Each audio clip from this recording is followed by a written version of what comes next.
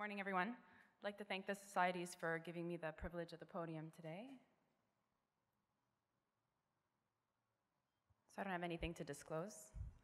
So I divided this talk into two components. I'm going to start off by talking about some evidence behind laparoscopy for colorectal emergencies, and then I'm going to go on talking about some tips and tricks that we can all use in the operating room if we're considering this approach. So for laparoscopy, we know that greater than a third of the acute surgical admissions are for colorectal pathology. And when we're thinking about the cases that we want to take to the operating room, we're really thinking about the patients that either are bleeding, perforated, or obstructed, or a mix of all of these.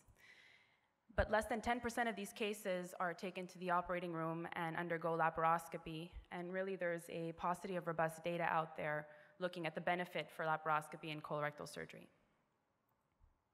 So here's a study looking at, I'm going to go over some of that data with you.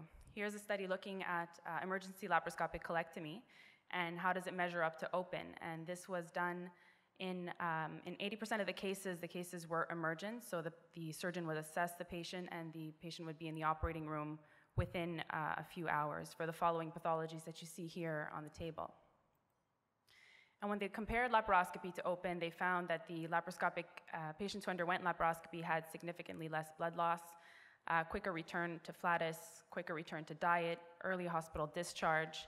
And when they looked at complications and mortality, there were no significant differences between them.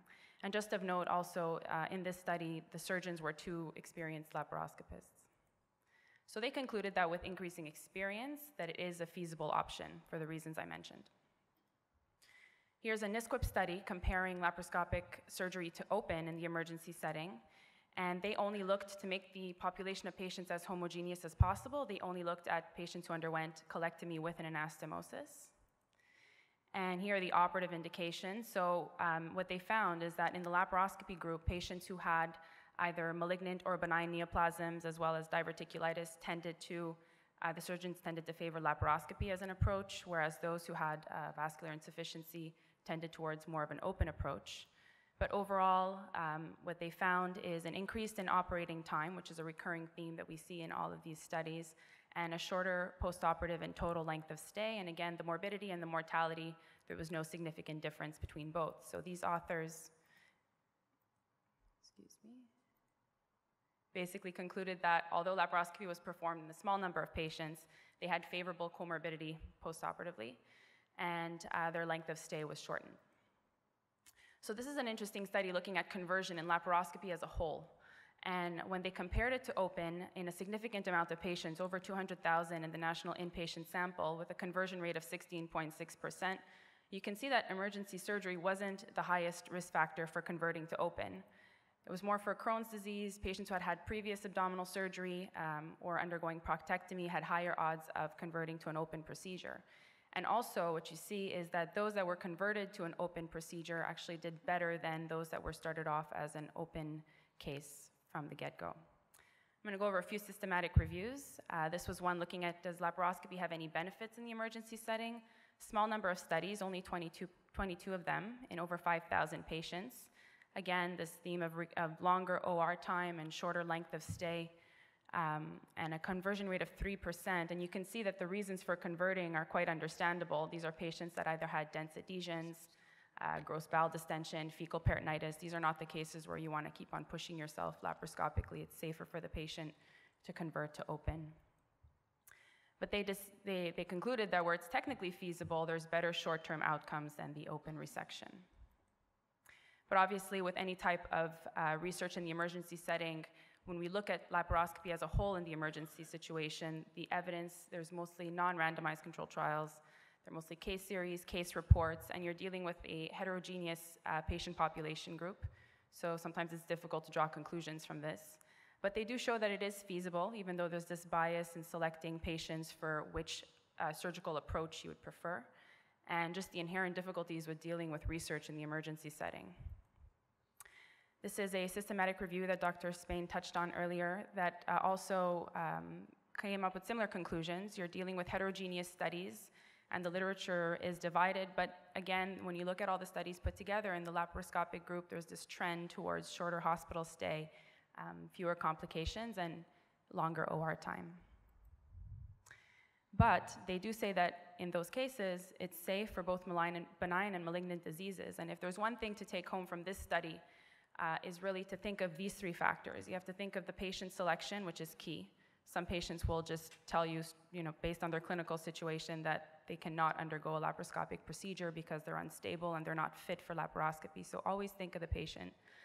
See if the surgeon is adequately experienced and feels comfortable with the approach. And obviously resources are really important, because if you're going to take someone in the middle of the night with a team who's on call, who's not really familiar with the laparoscopic equipment, it's probably not the best time to pursue a laparoscopic approach. So resources are very important. This is another systematic review here, again, concluding that it's feasible as long as the surgeon is adequately trained. And you need to think of your own personal experience, the clinical situation, and the working environment. And obviously early conversion where technical problems are anticipated, but this is a pretty good quote: "Laparoscopy must not be used as an alternative to good clinical judgment." So I'm going to go over a few colorectal emergencies with you. I can't touch on all of them. It's a pretty big topic, but I'm going to go through this really quickly because Dr. Spain went over this very nicely. The great debate really lies for laparoscopic peritoneal lavage for drainage in purulent diverticulitis. And we have two recent meta-analyses that are analyzing those three randomized controlled trials that were mentioned. And I'm just going to summarize them very quickly for you. I know we touched on this already. So we have the three trials: the ladies trial, the Scandiv trial, and the Delala trial. And comparing three randomized controlled trials is not a significant amount of trials, but you'll see here that, just to keep of note, in these two trials, the patients went to the operating room, they put in a scope, and those that had purulent peritonitis were then randomized in the operating room. So that's how they basically randomized their patients, whereas the Scandiv trial, they went according to CT findings of free air and clinical peritonitis. And these patients in this trial had Hinchey grading anywhere between grade 1 and grade 3. And of note also in the ladies trial, in the Lola arm, so there are two arms, the Diva arm is actually still ongoing, and it's comparing Hartmann's procedure to colectomy primary anastomosis plus or minus stoma. But the Lola trial was terminated early because of high unplanned surgical reinterventions in this group. But as a whole, if we put these two meta-analyses side by side, they come up with similar conclusions, with higher reoperation rate at the index admission, higher intra-abdominal abscesses, but in the long term, at the 12-month mark, there were less reoperations in the patients who did well in the laparoscopic lavage group, less wound infections, and equal mortality. So they said it's advisable to perform laparoscopic lavage if it's technically feasible, because the whole idea behind starting all of this is patients who just have purulent peritonitis, likely by the time, the reason they don't have fecal peritonitis is because maybe the perforation sealed off, and you'll get away with doing, similar to a percutaneous drainage that we do for abscesses, a washout and a drain in the operating room.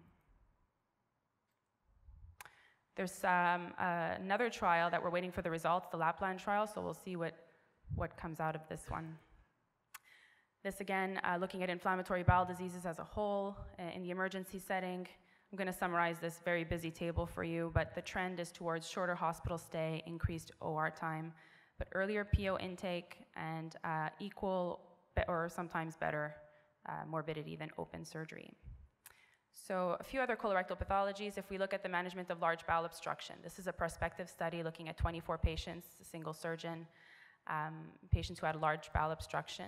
And interestingly enough, they created an operative space in order to visualize and be able to operate by decompressing the bowel with a 19-gauge syringe. Here's their data. So they only had 2 conversions, 1 readmission, 2 takebacks, and 6 complications. But they concluded that it's feasible and safe with a low complication rate and early hospital discharge.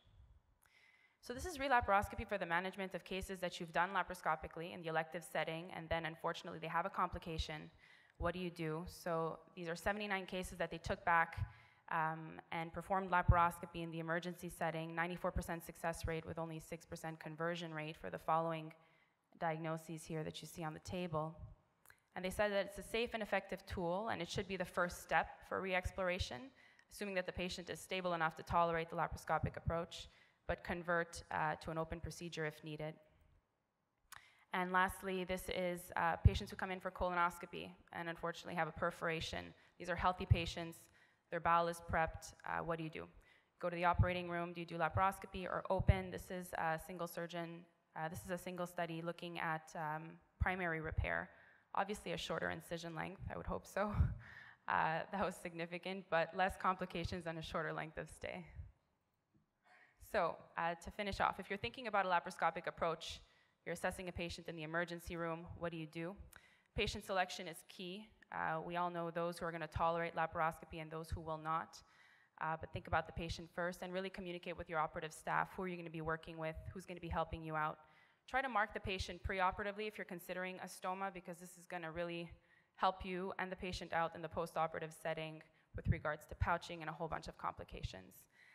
Typical perioperative preparation, and it's, to have a flexible sigmoidoscopy or a rigid sig in the room is important if you want to look at the viability of the rectum, look at the anastomosis. So those are tools that you want to have definitely around you in the operating room. With regards to positioning, you want the patient to be in the modified lithotomy position, low on the table. This gives you access to the rectum. Sometimes you think things are going on the right side, you put the scope in and everything is pretty much distal, and you want to get an idea of what's going on in the rectum and the sigmoid. Tuck the arms. You can easily just untuck them if ever you have to convert to open and put in a book Walter, so that's pretty quick.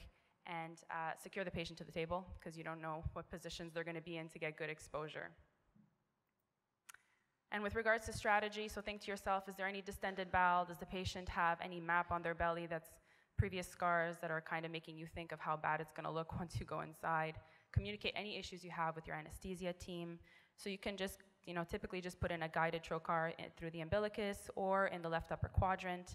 And then depending on which quadrants you're working in, kind of putting your standard triangulated ports in these positions helps, gives you access to any quadrant in the belly, and then add whatever you need to get good exposure, because that's really the key. Use a wound protector if you want to exteriorize the bowel, whether you're dealing with an abscess or a malignant tumor that's perforated, you want to protect the wound, and leave drains when appropriate. So in conclusion, as I mentioned, so the literature in the emergency setting for laparoscopy is overall descriptive, but you have to really think, if there's one take-home message from this talk, is think about the patient, the surgeon, your own experience, and the resources that are available to you if you're considering this approach.